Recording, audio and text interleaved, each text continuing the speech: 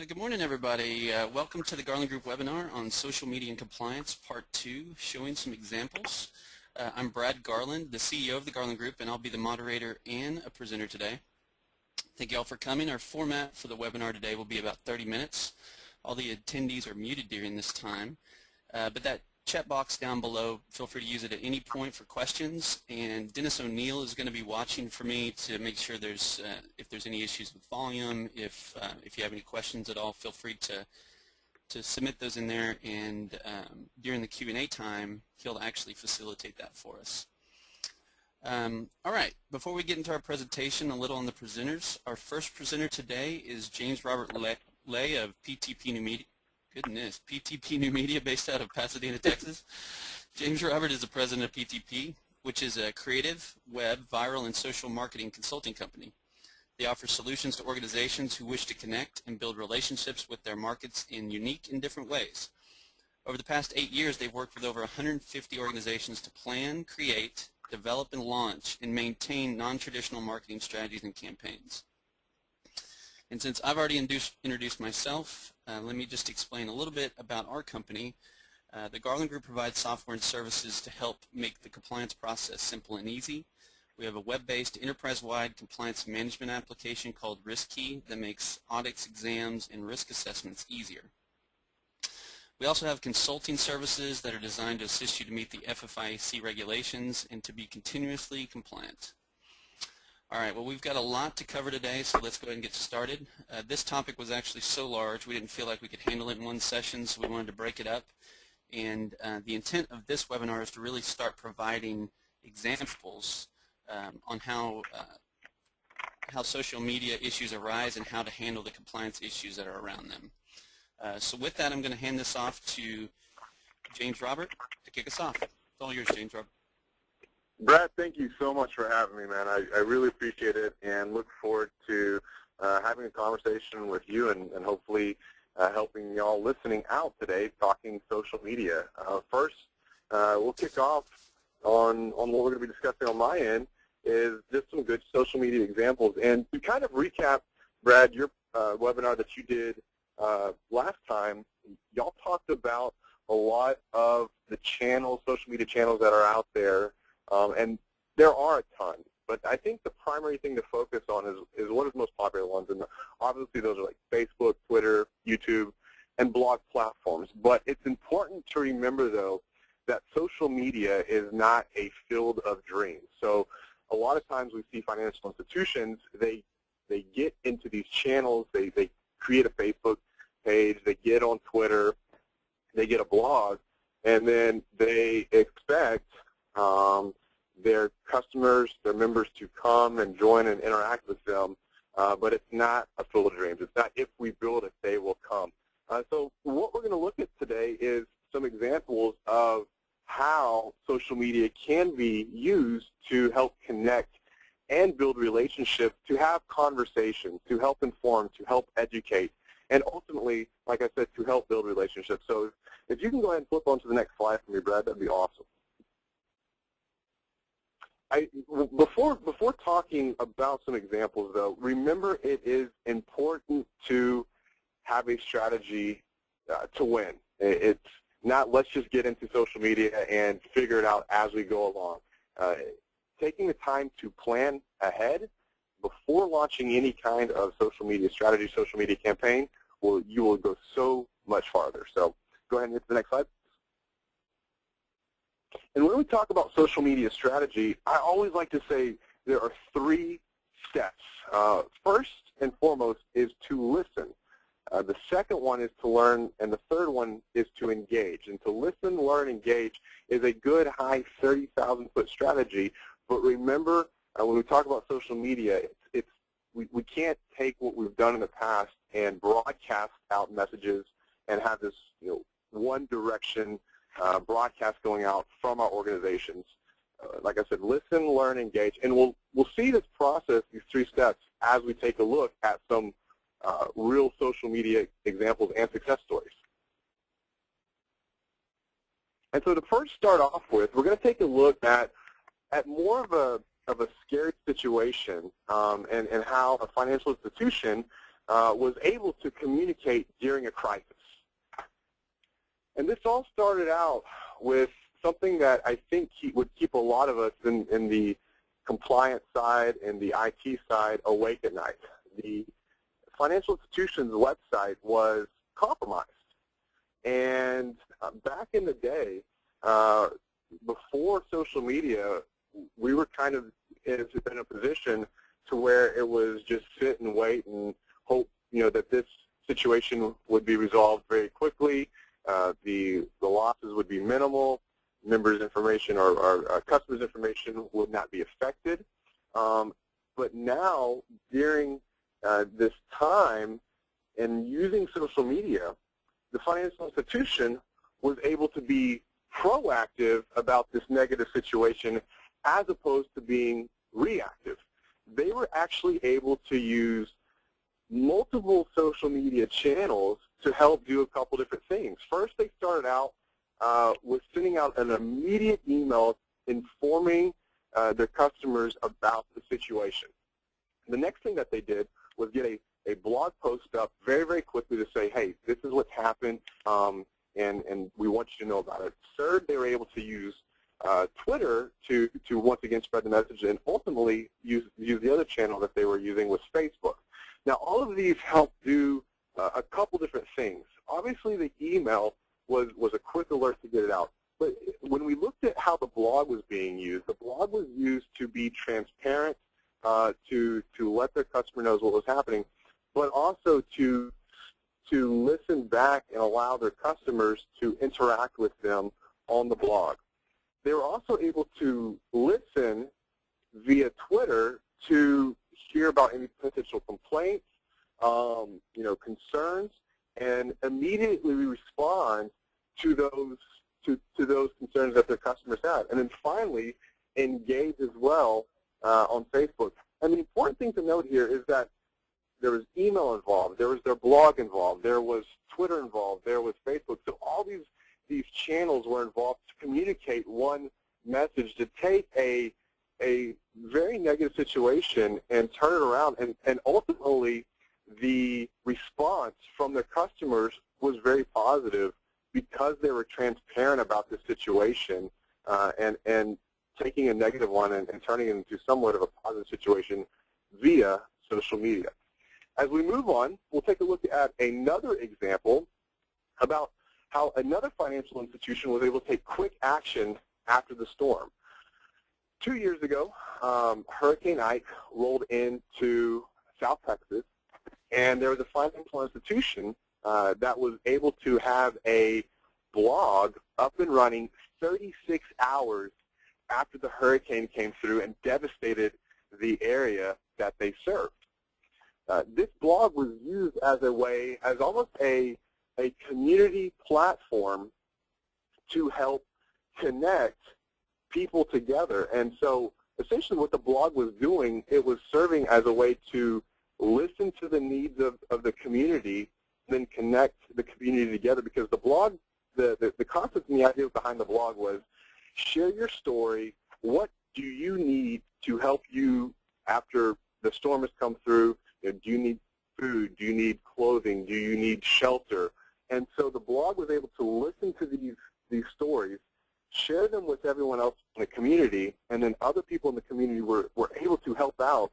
And so using social media, using the blog, using the principles of listen, learn, and engage, they were able to improve their brand awareness within the community without in a non-traditional way, without using any kind of traditional kind of sales and marketing. So another very powerful example of how social media can be used almost in a time of crisis to help improve a situation, to connect people together to help one another out. Yeah, James, Robert, for the compliance folks too, I mean, business continuity is something that they have to think about as well. And, Sure. oftentimes they think about, what do we need to do to make sure that we're prepared, where are our plans, things like that. And they often think in a physical sense, but this is a really great example on how they could still create that transparency and awareness of, hey, we're dealing with this too. And then these guys, I really like that example because they took it a step further of, okay, now how can we help you get out of the crisis as well? So that's a great example. Thanks. Sure thing.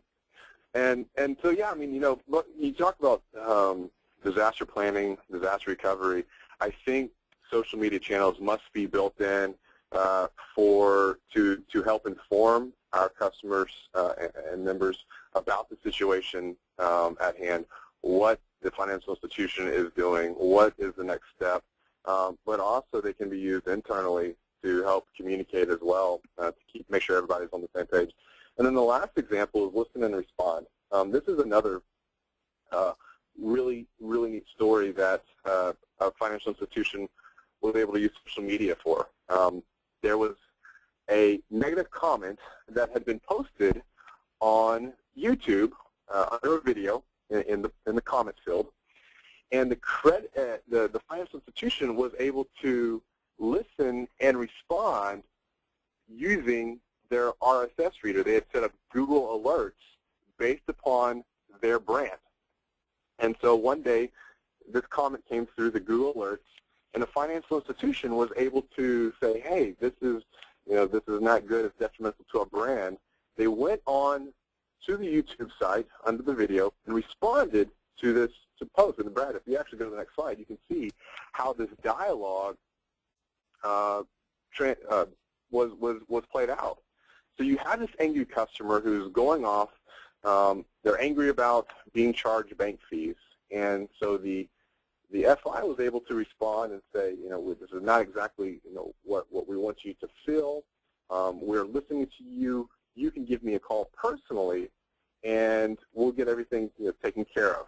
And it was interesting to note also that the angry customer responded back to the financial institution's rep, said, thank you so much, everything's taken care of. And so this is just another example of, once again, listen, learn, and engage to be successful in social media. Yeah.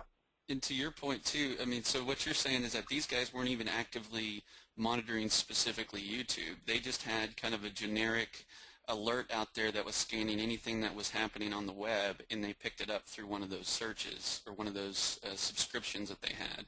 And that's how they were able to drill down. That's interesting. There's so many, I mean, when we look at all the different social media channels out there, the big three, Twitter, Facebook, YouTube, and blogs are the big four, you cannot be actively monitoring all of this. And so the best way to go around about this is to set up a RSS reader, an RSS feed with Google Alerts with your brand name, and then you can hear the conversation of how your brand is being talked about in the social world in both a negative and positive way, and respond to those situations. Absolutely. So ultimately, once again, social media strategy, three things: listen, learn, and engage, and don't just broadcast the message, because it's really all about the conversation and ultimately building relationships and improving your brand awareness in a positive manner. Right on. Well, thank you, James Robert. Let me kind of take it over a little bit from here. My angle that I wanted to talk more of was more on the back end side, and how those processes and how the employees that are responsible for this role of social media, what are some of the considerations we need to have. And so I kind of wanted to start out at the policy and procedures angle. If you as institutions have not put a policy together, here's some high-level details on what you can consider. For one, I've seen a variety of different ones, from literally one-line policy to I think the policy was actually don't do anything you wouldn't want your mom to see, to just pages and pages and pages of policies of all the different networks. I obviously kind of fall somewhere in the middle, that you want to cover your bases, but you don't want to overcomplicate for a variety of different reasons. But also for the fact that these technologies are coming out every day. And so it's really more about the conversation than it is the tools and what to say and who should say it, and go from there. Secondly, planning for a little ambiguousness. Those adjustments are going to happen along the way. And then ultimately to train your people, whether initially you train that dedicated team that's focused on looking at this sort of stuff, to training everybody out there, because even your tellers and everybody else are using these tools too. They might see a comment out there that talks about the institution that they work for, and they might want to respond to that. Well, you probably have a certain etiquette as to how you want to deal with those situations. So whether it be that tell or notify the social media team or whatever the case may be, or person. This policy that you see here, it's just a sample policy that we will provide on that blog post on Monday that I was referring to. And you can download that PDF to kind of start if you'd like, so that'll be available to everybody that's listening. Now I wanted to talk to you a little bit about how some of these banks, financial institutions, are actually using these different mediums, and this is a very specific one, and I want to just kind of show you the different roles that B of A in this case are playing. Now one thing to note is, they've got about 9,000 followers that are following every single thing that they say. You would think, why would they be following them? But there's obviously a certain relationship that's being established there. Now I know through B of A's case, they originally started with one guy that was responsible for all this. And as you can see on this page, they now have a team of up to 6, and they have a little signature at the end of each of these tweets to indicate who it is, again, to kind of connect them on a personal level on when they're having these conversations. And so let's go through a couple of the roles that just this one account is playing for B of A. For one, they are a complaints department. You have to read this kind of from bottom up, but a tweet came out from this young lady that just flat out says, "I hate B of A." And you can see that they had come back and responded within an hour that says, "Hey, I work for B of A. What happened? Is there anything that I could do to help?" Now, they weren't necessarily following this lady. They were also monitoring kind of the Twittersphere in this regard, seeing if Bank of America pops up or B of A pops up, and just wanted to come back to say, "Hey, there is an open ear here, and we're willing to listen, and is there anything else we can do to help?" So they're facilitating just a simple complaint this way. Another role that they play is just simple customer service. Music Biz Kid here said the live chat guy just closed our session without answering my question. Thanks but no thanks. He's obviously frustrated there, and so they followed up. Again, you can see within an hour here of basically saying, "Hey, we got your message. We'll give you a call during the requested hours tomorrow. Follow us in case we need a DM." DM stands for direct message, which is kind of a private message. So they've decided here that whatever this guy's issue was, that they actually need to take it offline. They need to take it in a private form because you can't solve a lot of these customer service questions publicly. And so they have a clear line of demarcation to know, all right, we need to take this offline. We just need to talk over the phone to really complete the service out. And then, one thing that we often talk about in fear the negative, but I think we should also talk about, the positive feedback that comes in. And so here's one from Brittany Dane saying, "Hey, it's 4:30 in the morning. I just had the best customer service experience from B of A. Good way to start the day." And, that's 4:32 in the a.m. And, a few hours later they came back and just said, "Thank you for the positive feedback. We'll pass it on to the associate and the leadership team." To just kind of build those guys up. So not only can you use it as a mechanism to solve problems, but also to help out your own internal culture and really promote when your people are doing a good job, that that gets sent around to them. So you definitely don't want to discredit the positive stuff as well.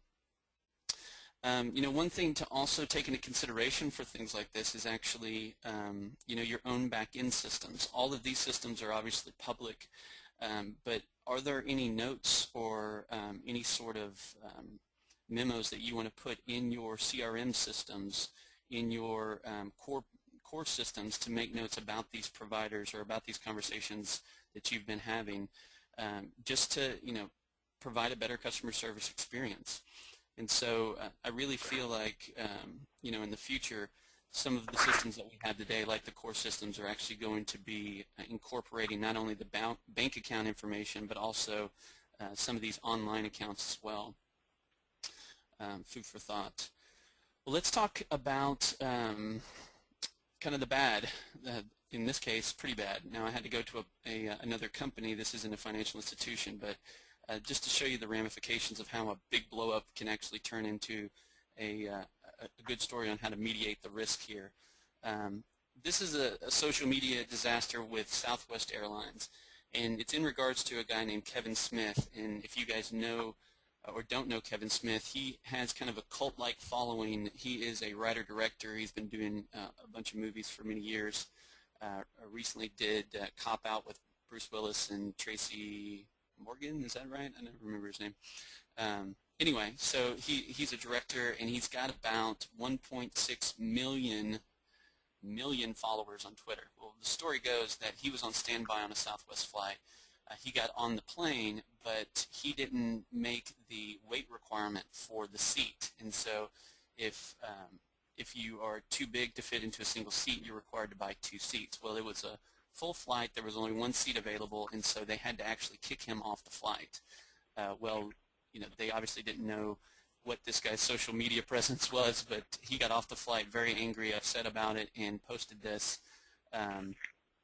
And since then has really posted a number of times. Now, I just want you to notice a few things here. One is, you know, he's got 1.6 million followers that immediately get these posts. Secondly, there's a function within Twitter that's called a retweet, which is really just kind of like a forward on email. Well, the people that get these messages can retweet to their own networks of hundreds or thousands in their case. And so you're probably looking at a message span of 2 to 3 million mentions for this sort of complaint. And so obviously this created a massive kind of firestorm for Southwest, and you know, they immediately needed to come up with a plan on it. So here's how they actually handled it. Within 15 minutes, they actually responded back to him via Twitter. Southwest Airlines has a really good social media presence themselves. So one thing that they always do that James Robert, you know, had mentioned is just be sure that you're monitoring and you're checking out what's going on. And so they saw that message come in. They replied back directly to Kevin Smith within 15 minutes and just apologized for the problems he's having, suggested that, you know, he could talk to them if they needed to. Moreover than that, they realized who they were dealing with after that. The next day they came out with a blog post just publicly talking about the incident, again apologizing profusely about it, and you know, just being very transparent in the way that they handled this situation. And you know, they took the tone. You can handle these in a couple of different ways. You could just not talk about it and just kind of be cold. You could take an aggressive tone and tell your audience why this person is wrong and why they didn't meet requirements or whatever. But they were kind of humble in their regard, and because of that, they really managed this sort of disaster in the best way that they could. And so when they did that blog post, they kept that humility, and a lot of the comments to that blog post very much sided with Southwest with, you know, this isn't a perfect ending. You kind of had to do that. You're obviously hurting people's feelings a little bit, but I understand where you guys are coming from. And so, you know, it's just an example of it's not, you know, the perfect ending story, but it's definitely something that it could have been much, much worse. And because they were monitoring and they were responsive and they were humble, they were really able to provide as good of an experience as they could.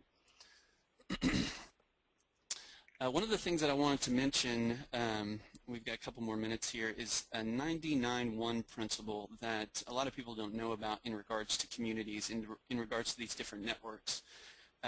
Jake McKee actually came up with this concept, and essentially what it says is that all of these networks, Twitter's one, Facebook's one, LinkedIn's one, kind of follow this general 99-1 principle, stating that, you know, 90% of the audience that's just sitting back and following you are doing just that. They're very passive. They're not going to respond or comment on anything that you say.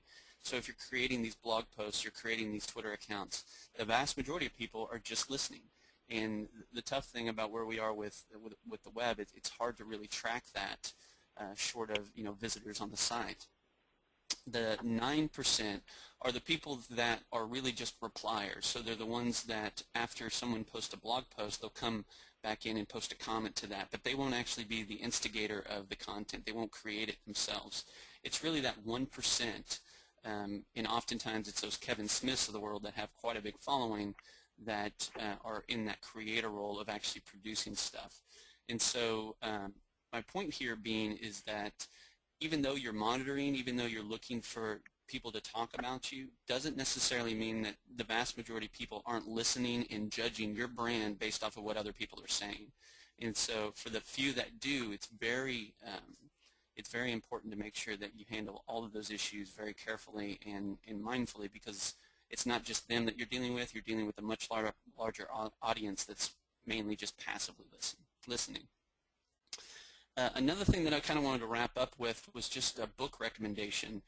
This book is recently come out in the past couple of weeks by Brett King, and if you're looking to kind of think about this and think about, where is the bank branch going, what is it going to look like in the future, what is banking going to look like in the future, how does it play around with all these social networks, I would really recommend this book by Brett King. He's also on Twitter, twitter.com/Brett King, and you could follow him as well. But it's a really good book that you can get out on Amazon, and I just wanted to recommend it in case you wanted to get some in-depth reading into how the customer behavior is changing. Okay, and so with that about wraps up what we want to share with you today. I want to let everyone know that this presentation, as well as the sample social media policy, will be available on our blog at thegarlandgroup.net/blog no later than Monday. So if you have questions, Denny, I'm going to kind of pass it off to you and help us with the questions. Okay. And actually, Brad, I just added in a link that expands on Brett King's thoughts. There's something that Sapient, Nitro, Brett King, and Gizio put together. It's an interactive white paper about engagement banking. Pretty cool stuff. Thank you. Cool. That's great. Thanks a lot, you guys. I think it really is valuable to talk about the examples, to really see what's working and what's not working. And what I was thinking about listening to what you all were talking about, I went back to what you had said, Brad, in the webinar last month in the part 1 of this, and that was that just as compliance is not only the responsibility of the compliance department, social media is not only the responsibility of the communications department. When you see the breadth of contact that you showed there, Brad, I mean, the enterprise really has to take this serious from the entire institution's perspective. So we do have a couple of questions, though. Brad, this one question is more on the network side, from that coming from that direction. So let me put this to you. It says, so what is the best practice for opening up these services to our network? Is there any sort of regulation guidance for us? Sure. So I would say, short answer is really there's not really any sort of guidance. But what we are generally suggesting to our clients is, again, it kind of goes back to when you define the policy. You want to definitely open that up to those that need the ability to monitor.